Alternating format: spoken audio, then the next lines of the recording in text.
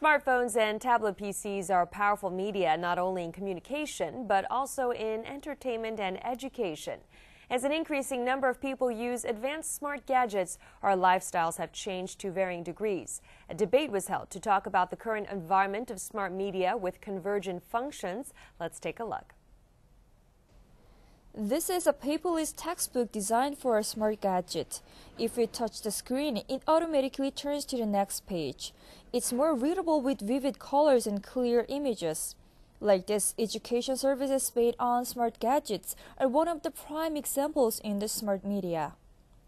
Smart media serves as a communication tool that enables interaction between users and gadget, providing convergence contents anytime, anywhere. The IT technology environment centered on technology, developers, and media has shifted its focus to ecosystem, users, and contents.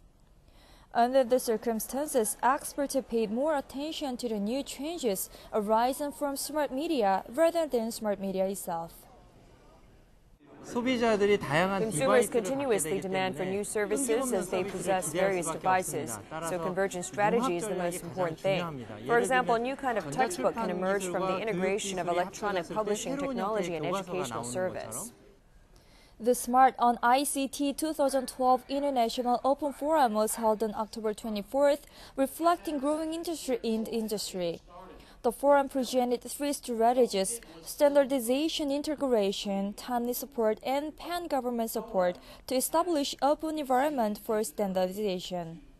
The standard of smart media will lay the foundation to establish an open ecosystem in the future. This event will become the starting point for people from different areas gathering to communicate with one another.